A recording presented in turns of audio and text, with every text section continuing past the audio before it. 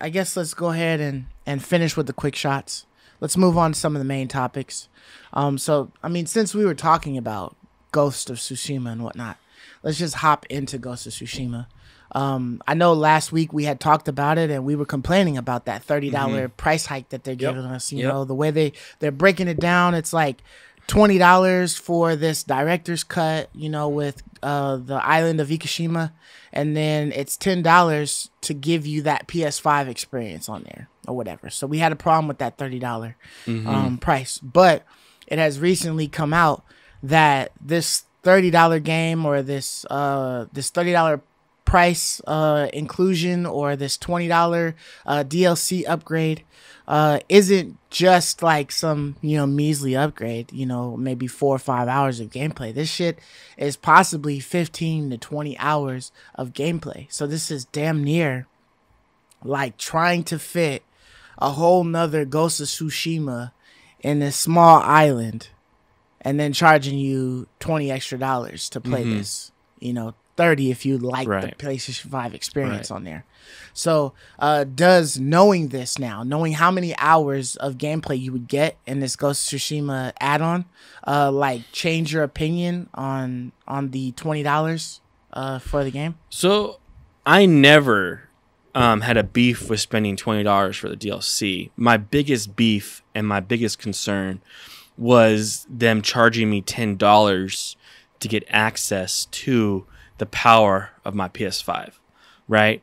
Like I said before, the fee or my tax, because I think we're taxed to play at 4K 60 frames per second, is the price I paid to buy the hardware.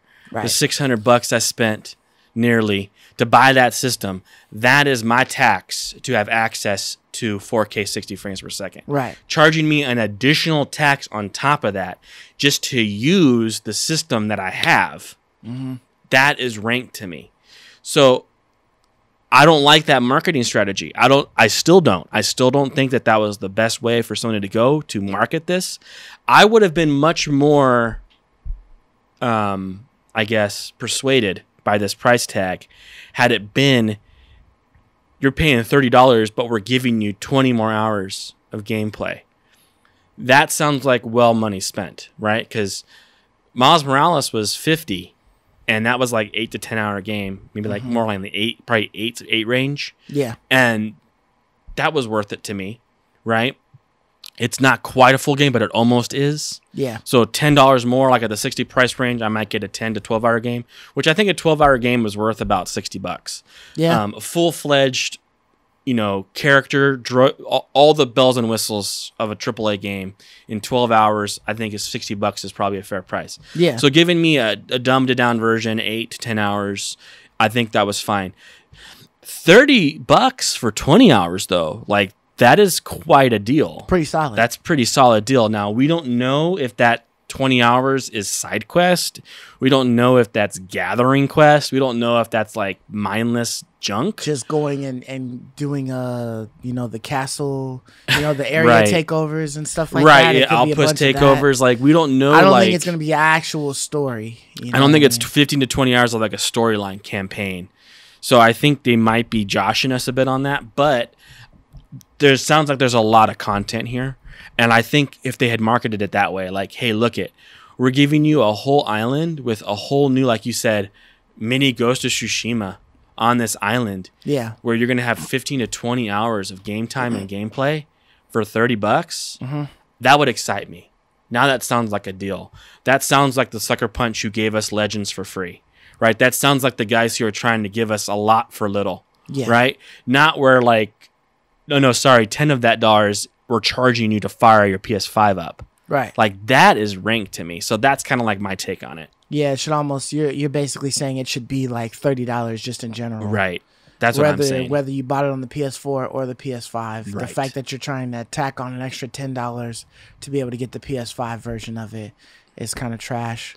That's what I mean. Yep. I think that it's like, it's probably mostly more apparent or whatever, because it's like 20 plus a 10. Right. You know, whereas you have like Death Stranding, which is just charging you $10.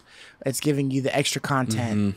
And then you're also included with a PS5 version of it. Because I think it's $10 either way. Right. If it's PS4, it's $10. If it's PS5, it's $10. If you have the PS4, it's $10. And then when you get the PS5, you'd be able to play it with the PS5 features on it.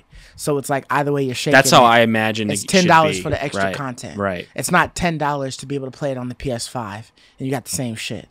You know what I mean? Exactly. So, you know, it's I understand what you're saying with the marketing thing. If they had just marketed it differently, it wouldn't feel the same. Or at least if everybody, maybe it's like a combination of like Misery Loves Company. Like I'm getting shafted to play it on my PS5, so you guys who still have the PS4 should get shafted as well.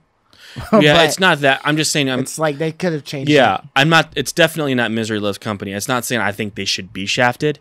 I'm just saying that I think that 15 to 20 hours of gameplay is worth the $30. Yeah, and I think they could have got away with just saying $30 for the also extra content. Includes extra features. Right. Yeah. Right. Yeah. I just think that we should get the extra features as PS5 owners because we spent the $600 on their console. Right. Like that's what. It's like, dude, we gave you the money already. We already paid you for access to what the system can do. You know, why are you doing this to us? That's more so my frustration. For sure. You know, but so I love you, me.